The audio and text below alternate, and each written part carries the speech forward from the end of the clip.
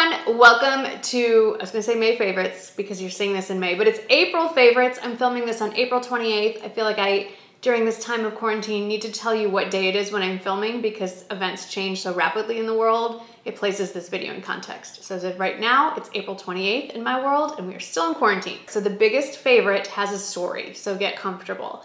A lot of you have mentioned you've noticed a change for the better in my skin. It seems brighter, it's glowing.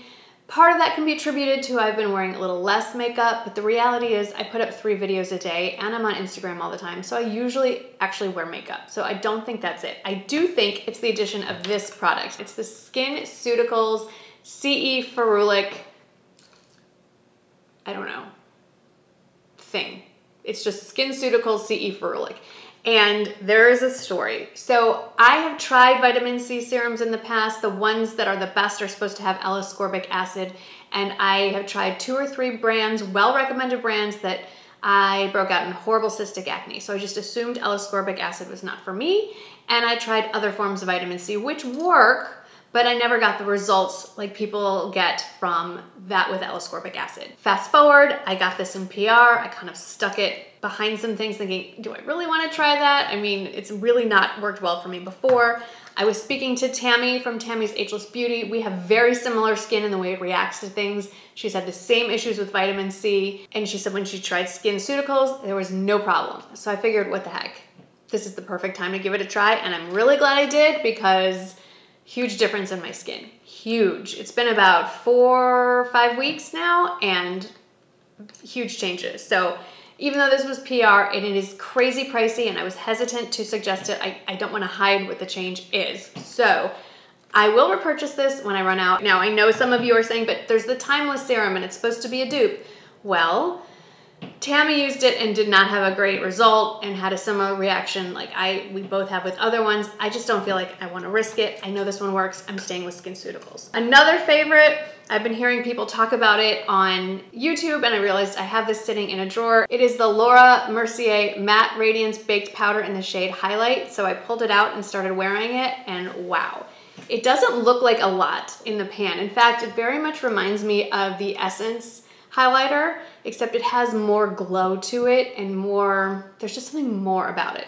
It costs more too. I've been using this on my cheekbones as highlighter, but I got a lot of compliments when I wore it on my lid as an eyeshadow, which a lot of you had recommended I try. So this came in a gift set with a bunch of stuff I'd bought from Laura Mercier.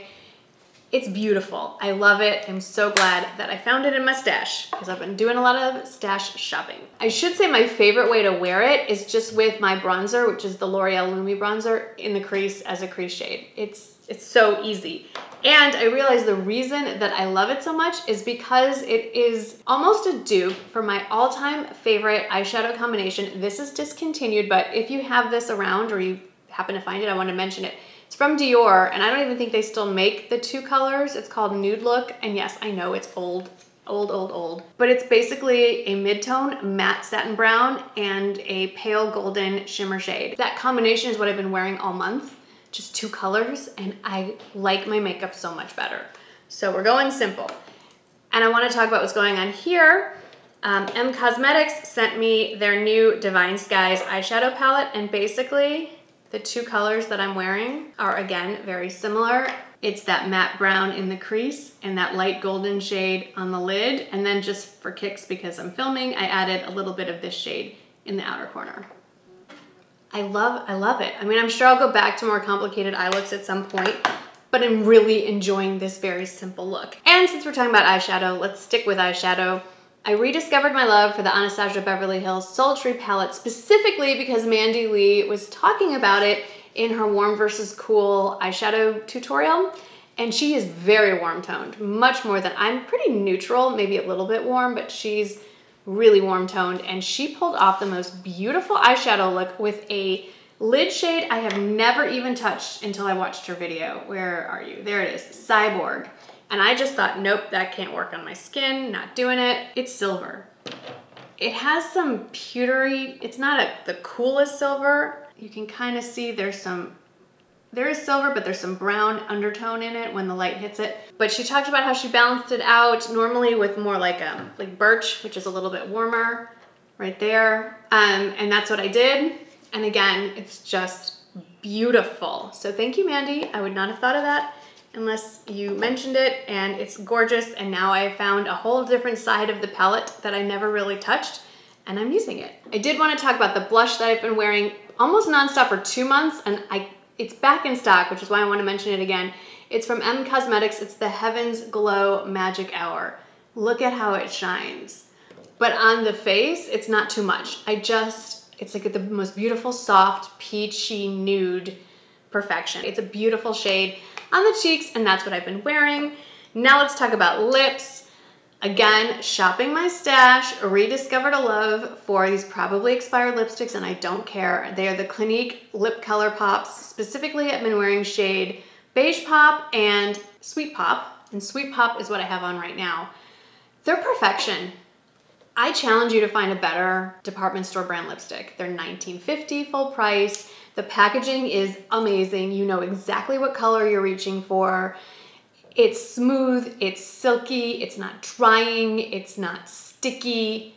There's so many shades. Again, shopping my stash, I've been going through some drawers, reorganizing, and forgot that Clinique had sent me a whole set, not a sample, a whole set of their My Happy fragrances. And this one is Lily of the Beach. Oh, I don't know why I'm suddenly into fragrances now, but if you're looking for the most beautiful floral, beachy, Lily of the Valley undertone scent for spring, summer, it's divine. And like all Clinique products, much more reasonably priced than other department store fragrances. And I love that it's already travel size. Another beauty product that I'm really glad I finally bit the bullet and picked up. And I will admit, I was so against this brand just because of all the hype it got on social media. I mean, I know I'm an influencer, but I'm also a consumer like you, and someone who shops like anybody else and watches other YouTubers and follows people on Instagram. And when you see your feed just inundated with everyone raving about Tula, you're like, really? I get it. But I am close friends with some of these people, and I know them to be honest, moral people. So if they're raving about it, it's good. And so when everyone's like, no, Marnie, you really need to try this Tula, I don't even know what it's called, Glow and Get It. So yes, you can put it on before you put on your makeup, but what I do, it's like a little roll-up stick, very minty fresh. So about, late afternoon, I'm looking a little tired. I'm looking tired now. I literally just put it on. I'm gonna just do one eye. So I usually don't swipe twice. I just do it once and a little pat right over my makeup. Look at the difference from an eye that's been touched up and just no balm. Balm, no balm. It smooths everything out. I don't get it. It's amazing. Also, it feels minty fresh. It will wake you up. So, and then I would, if I had a tissue, I'd wipe that off, but I don't, so back it goes. I know when it gets really warm, this is going to be a lifesaver. And then the last beauty product that I want to talk about are these guys. I've been having so much fun with these Kiss glue-on nails, like maybe too much fun. I just put these on. If you follow me on Instagram, you saw how they started. They were like talons. They came to a point, and I normally do not wear crazy nails like this when I get my nails done. And no, they are not replacing the real nail experience. As soon as I'm able to go back to my nail salon, Z, I'm talking to you, I'm coming back. I miss her, I miss that social interaction, and I enjoy somebody else doing this. These are not easy to take off. I don't care what anybody else says on the internet. It takes about 30 minutes soaking in acetone no matter what I do. So there's that. So I do look forward to getting my acrylic nails back on. If you missed my IGTV video about the Zoya Gelie-Cure, that is on my IGTV. I'll put the link in the description box and talk about the differences between that and acrylics and so forth. Okay, so that is it for beauty. Let's talk about clothing real quickly. This tank dress, oop, you can see my Soma bra. Who cares? This is a tank dress that I picked up on Amazon. I liked it so much, I bought it twice. I also have it in sort of a chambray blue shade. It's perfect for if you're not leaving the house. It's perfect for if you are leaving the house. It's super comfortable. It could probably double as a nightgown if you're traveling. I mean, it's just fabulous. The price point is amazing, comes in a ton of colors, runs true to size. But what I've been living in is this guy. It's almost embarrassing. I talked about it in my Soma loungewear video. It's like a shrug.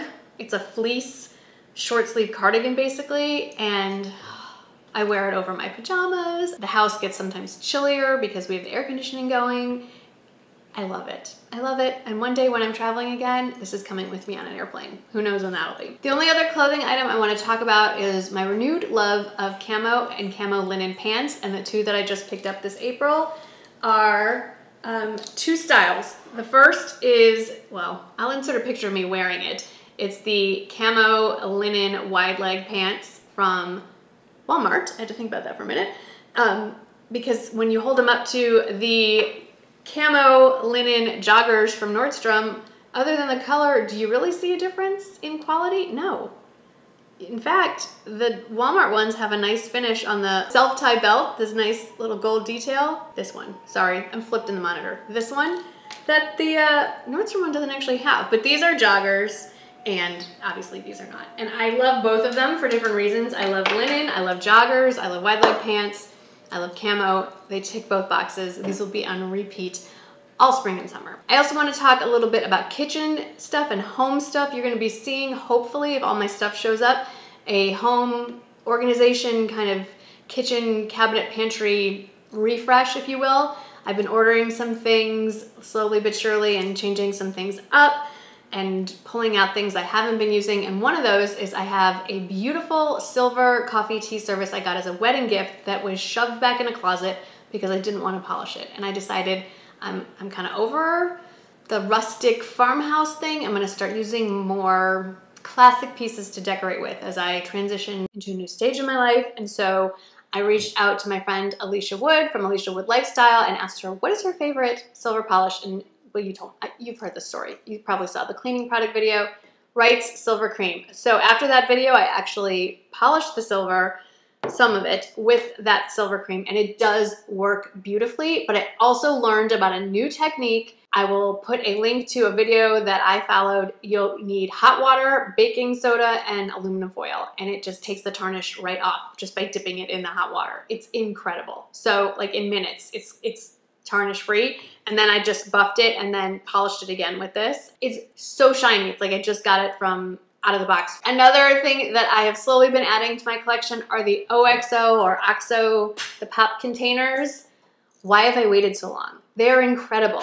So this is some rice, and I just cut off the directions on how to make it and stuck it in here, and you go like that, and now you have, and then when you go and pop it back in, it's, so these aren't the most inexpensive things in the world, so I've just been ordering a couple at a time, and slowly but surely I'll have enough for all of my storage needs. But these are amazing, and they come in a ton of different sizes. And then lastly, I want to talk about Lazy Susan. I ordered one Lazy Susan off of Amazon from M Design. It's a just acrylic Lazy Susan that I stuck in my spice kind of baking cabinet.